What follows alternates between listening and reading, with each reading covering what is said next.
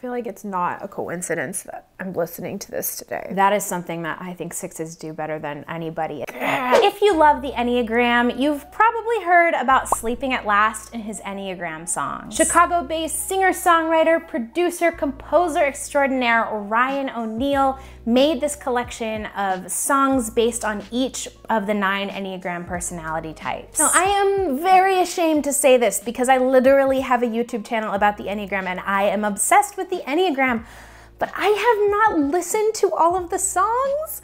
I think I've heard one and it was my own type, and I basically, in true personality fashion, I listened to my own type and I called it a day. I'm really excited to see how these songs add to the complexity of the Enneagram and just to kind of get this bit of pop culture that I can't believe I haven't listened to, but I'm gonna do it here for the channel.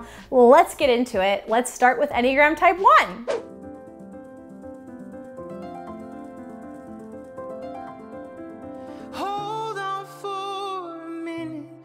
I believe that we can fix this over time. Okay, well, I was not expecting that to be as freaking beautiful as that was. I love this part. I want to sing a song worth singing. I'll write an anthem worth repeating. I want to feel the transformation, the melody of reformation. I think that so beautifully encapsulates the depth of a type 1, and I am so guilty of this because I'm not a 1, of seeing like the core motivations of the type 1 and then kind of moving on, but really understanding that, of like wanting to live a life worth living, making things worth it, like good underneath, like that depth and that complexity, I feel like he really freaking nailed in this part. But the list goes on forever of all the ways I could be better in my mind, as if I could earn God's favor over time, or at least congratulations. Like that idea that ones struggle with, that they have to earn their worth, earn the love, and just the realization that there is grace for you now. You are loved and wanted and worthy now. You are good just as you are, and that is beautiful. Freaking, I can't even, I'm really worried for the rest of this video because I think I might cry. Okay, moving on. Let's look at Enneagram Type 2. Like a tidal wave will make a mess. Cold waters if that serves you best. Oh my God. It's okay if you can't catch your breath. You can take the oxygen straight out of my own chest. I thought this song at first was like someone singing to a Type 2, but then as it was going on, I realized that it's the Type 2 singing to someone else. And so it's what they give to the world. I think this is super helpful for me just as an Enneagram coach and like creator, because this is going so much deeper than what I think about. I know exactly how the rule goes. Put my mask on first. No, I don't want to talk about myself. Tell me where it hurts. I think this song does a great job of showing how Type 2s evade their own needs and their own desires in order to serve others, and how much it can kind of break them down. Oh, and I love the beginning where it's like, sweetheart, you look tired. Like, when did you eat? Let me feed you. Like, let me take your coat. It's warm, it's cozy in here, because every 2 in my life makes me feel like that. Like, Becca, my friend, is an Enneagram 2, and she is, like, when you talk to her, it's like you're being wrapped up in like a warm wool coat and like just being taken care of, and that is what this song feels like. Now let's do 3. I don't want to, but we will. Okay, this is my type. And I finally see myself through the eyes of no one else. It's so exhausting on this silver screen, where I play the role of anyone but me. I know that Type 3s have like the chameleon thing where kind of they become whatever anyone else wants them to be. You know, they dazzle when they need to dazzle. They are hospitable when they need to welcome people, and they are the chameleon. And particularly, like, I grew up in the theater. I grew up as an actor. I went to school for theater. I act on this channel. Like, a lot of what brings me joy is pretending to be someone else, but it's just really beautiful to like think about, like, if I finally see myself through the eyes of no one else. Like, I'm not gonna be anyone else but like who I am, and that's scary. Are equally revered. What? I only want what's real. I feel like it's not a coincidence that I'm listening to this today, because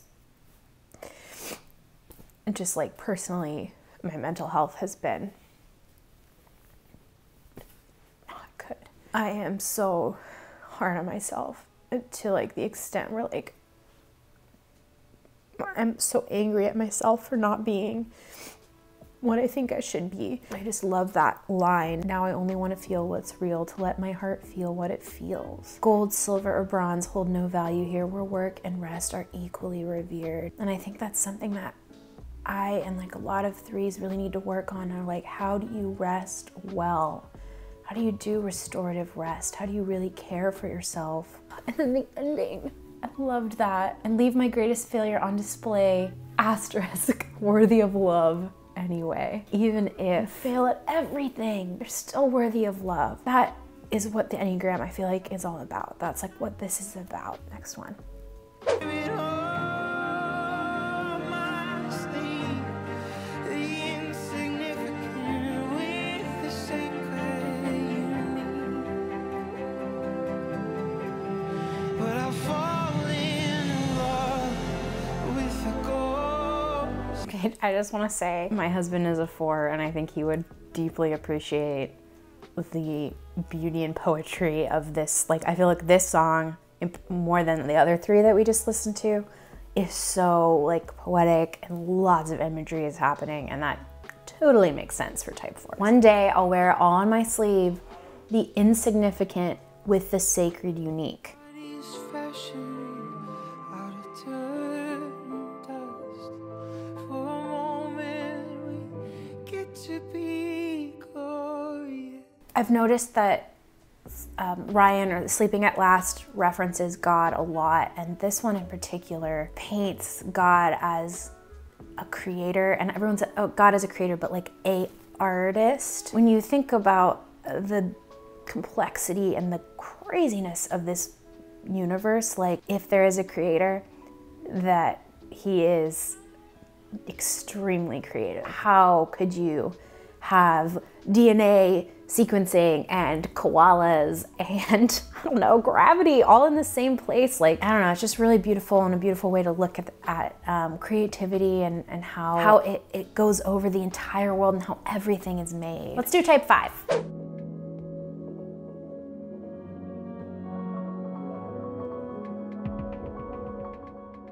I think this is definitely intentional, but to have this progress bar going slowly as the song builds, like, this is so, it's already so clever. 5s don't rush into things. They are contemplative. They take their time. They're intentional. And I have a feeling this entire bar is going to fill up before the song starts.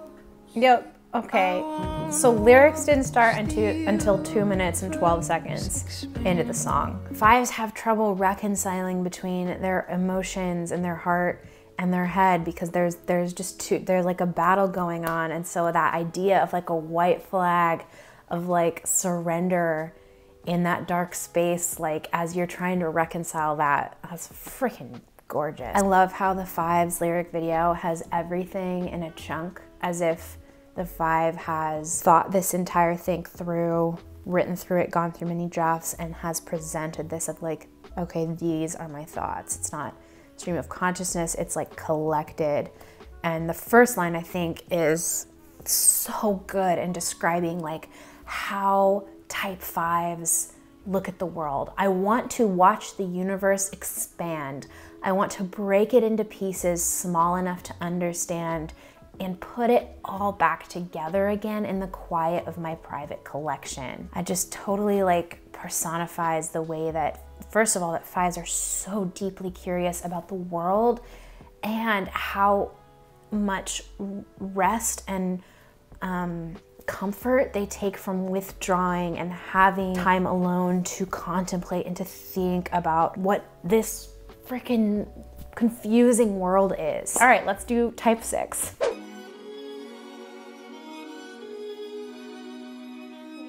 I'm getting like old Hollywood comfort movie vibes from this soundtrack. I don't know. I wanna believe. No, I choose to believe. Ooh, I love that for 6s. I want to believe. No, I choose to believe. The idea that like, because I feel like 6s are often looking for a safe haven, looking for how things are going to end. And what if you choose to believe that like you can find sanctuary on your own? Is that courage or faith to show up every day? And that is something that I think 6s do better than anybody, is they show up every day. Well, that song takes you on a freaking journey. I love that imagery of, in the beginning, you're going up to heaven, but instead of looking up at where you're going, you're looking down and thinking about, oh my God, look how far away I am from Earth. Look at the drop, like, I'm so freaked out. This is so morbid, but like, in some ways I find it comforting. Like, we're all moving towards death, right? It begins in the earth, it ends in the earth, and that's where we're all headed. And we can fill that time in between with fear and worry, or we can fill it with looking up at the heavens and rejoicing and having joy. And that's just so beautiful. Wow. Okay, on to type 7. How nice it'd be if we could try everything. I'm serious. Let's make a list and just begin.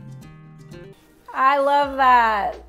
What about danger? What about risk? Hey, let's just climb this mountain before we cross the bridge. Like, already the tone of this is so much more like folky and like lighthearted than I think everything else has felt very like cinematic, and this feels like you're sitting around a campfire, which I feel like so matches a 7 vibe. When everything feels heavy, I've learned to travel light. Type 7s are afraid of being trapped and deprived. So in their life, their coping mechanism is, you know, when things are hard, I'm only gonna pick up the bare minimum, the things that I need to go, my backpack, a granola bar, and, you know, whatever you need to go. But I wanna be here, truly be here,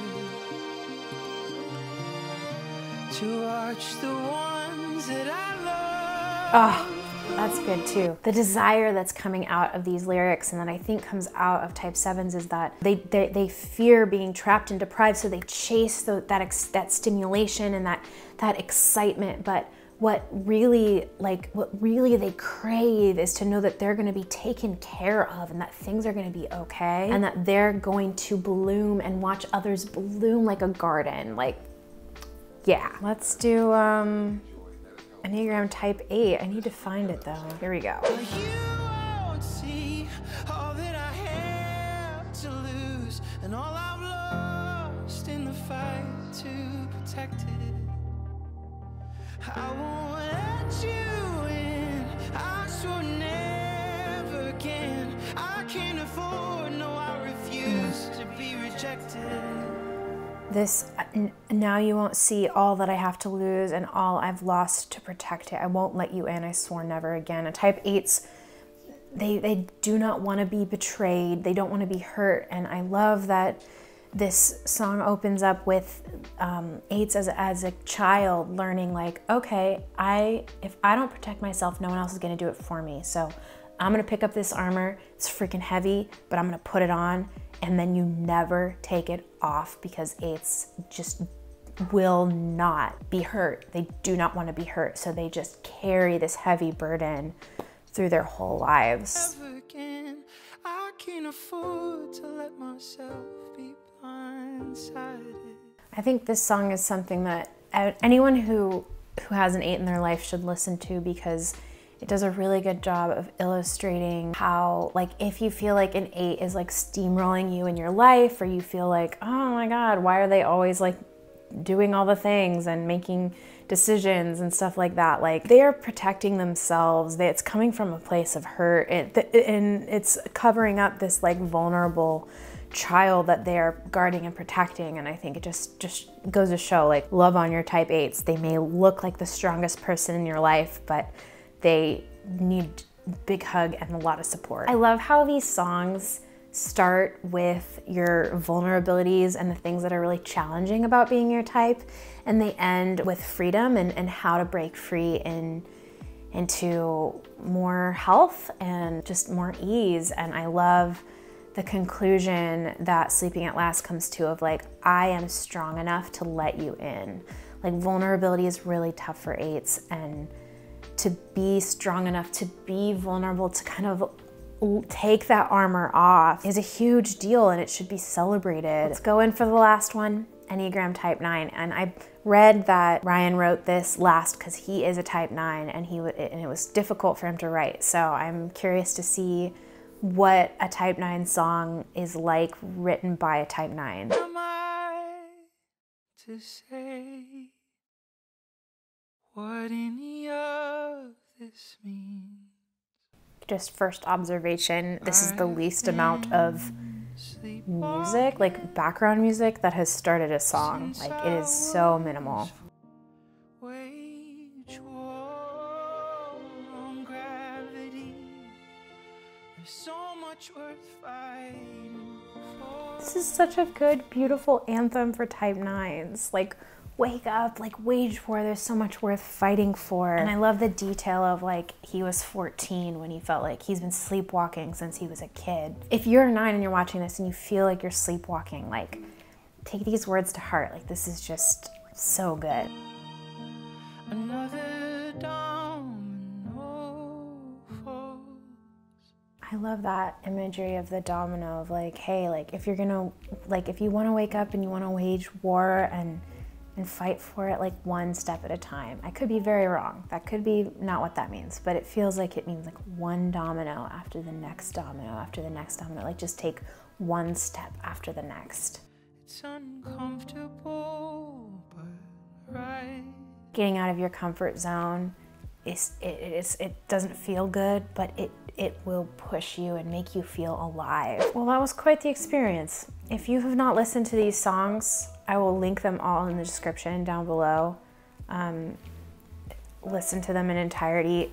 It's just absolutely stunning. It really captures the Enneagram types in a really visceral way, in a really, with imagery that I think gets so much more across than just reading a book about it. This is a place for you to learn more about the Enneagram if you are new here. I put out new videos every Thursday. Most of them are funny and educational. This one got a little deeper than usual. I don't really like getting deep because feelings are hard, but it's important, and I really do think that's what the Enneagram is about, is going deeper than our day-to-day life, and really looking at ourselves and getting to know ourselves better so that we can be better for ourselves and for others.